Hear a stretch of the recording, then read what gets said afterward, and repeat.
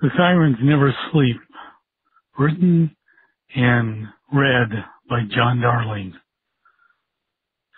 It is the dead of winter, 4 a.m. As I lay in my bed, my blankets are a cocoon. A piercing scream closes in, joined by the downbeat sound of thundering engines. Dogs howl in the chorus. Here in the city, the sirens never sleep. Somewhere, a man lays spewing life.